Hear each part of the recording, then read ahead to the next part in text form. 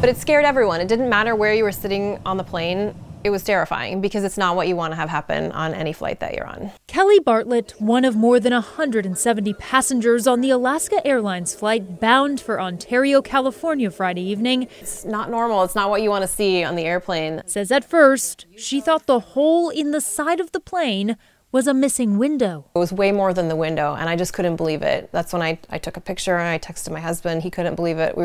This doesn't happen, right? Like, it was just crazy. It was like Jack said in his note, he said, this was unbelievable. Jack being the teen whose shirt was ripped off when the door plug blew out.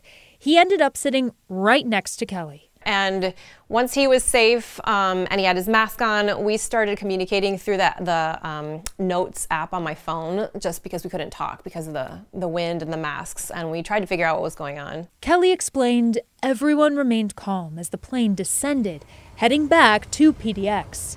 When they touched down amid cheers, she says Jack suggested a selfie to commemorate the unbelievable situation. I felt like I say that I felt lucky, and everyone's like, that's not a lucky situation you were in, but it could have been so much worse. On the ground this weekend, I said, oh, you'd be really surprised to know what I have. people living in the Cedar Mill area north of Beaverton discovered a number of objects that fell from that flight. From a headrest. It's just odd. It's just odd.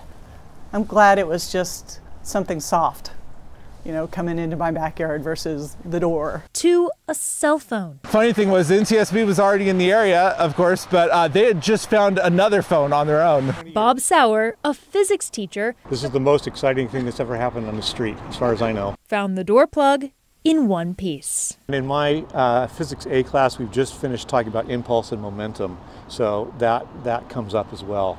The trees acted like an airbag and made for a longer stop and a lower force. Every time the NTSB asks for help, every single time, the community pulls through. With those crucial parts now returned to investigators, questions remain about the Boeing 737 MAX 9. I'm very curious to find out what they determined the cause of it was. I hope that we get answers on what went wrong and why.